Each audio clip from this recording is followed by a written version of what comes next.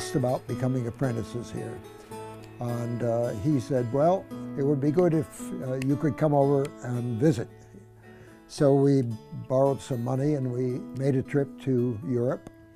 The first place we went, of course, was to St. Ives. And we met Bernard and we showed him examples of our work, which we'd brought along. And he took one look and he said, I'm sorry, we're full up. And he was right. The work was terrible. It was really bad. It was the best we could do at the time.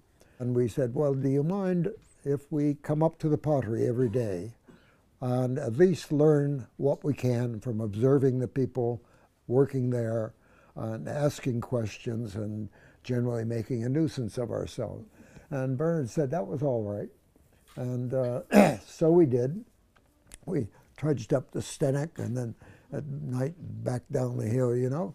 And as the end of our bed and breakfast reservation approached, Bernard said to us, he said, we're firing the big kill. I'm sitting at kill watch and I'd like to talk to you more. And so we thought that was wonderful. Then he told us, my kill watch is from 1 a.m. to 4 a.m.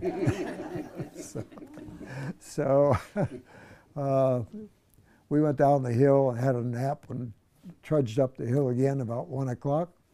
And we sat and talked with Bernard. And we talked from about 1 o'clock until about 8 o'clock in the morning. And we didn't talk about pots. That was the wonderful thing. We talked about social things. We talked about governments. We talked about finances, everything except discussing pots. And evidently we said the right thing, because he said, well, at the end of that, we had to leave, and he said, I've changed my mind, and you can come back in a year's time. So we went back home, and in a year's time, we got on a boat and came over here. And Bernard had been in America at the time we were ready to come back. He'd been in America on a lecture tour, and we arranged that we should come back on the same boat. So we spent a wonderful 7 days crossing the Atlantic. And as we approached Southampton, Bernard said, well, now, do you have a place to live? We said, no, we'll get a room somewhere in town, and that's all we need. And he said, well, do you want to live with me? And that was the best thing that ever happened to us, because we, of course, said yes. And we lived with Bernard in the house at the pottery there. And it was wonderful because Bernard thought about pots about 24 hours a day, I think. And he was always talking, very vocal in the way in which he described pots and his thinking about pots. He was marvelously articulate. And we also had the wonderful experience of meeting all of the people who knew Bernard, and he used to come to the house for supper or something like that. Ben Nicholson, Barbara Hepworth, Peter Lanyon, Terry Frost, those were all people from the arts community here. They had nothing to do with pottery, but they were friends of Bernard's, and we met these people and got to know them very well. Bernard also encouraged us to take what had been an empty loft above the showroom of the pottery and turn it into a painting studio, which we did. Because my wife was a painter. I thought I was a painter still, even though I was not very good at painting.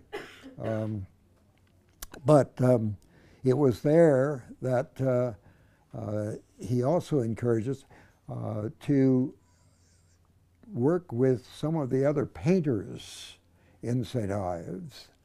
And I taught them how to do silkscreen printing. the outstanding one among the lot that I remember was Peter Lanyon, who unfortunately is prematurely dead due to a accident in a flying machine.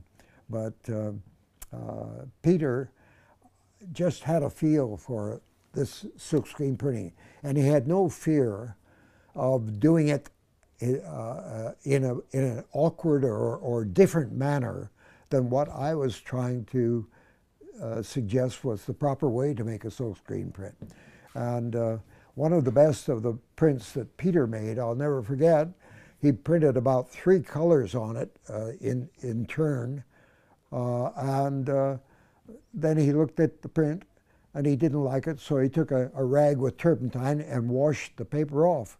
It left a marvelous impression on the paper, a colored impression, over which he then, when it dried, silkscreen a very sharp little bit of drawing, and it was a beautiful print, even with the washed out mistake.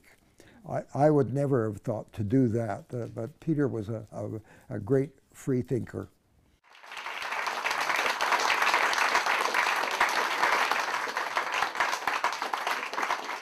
Well, thank you all.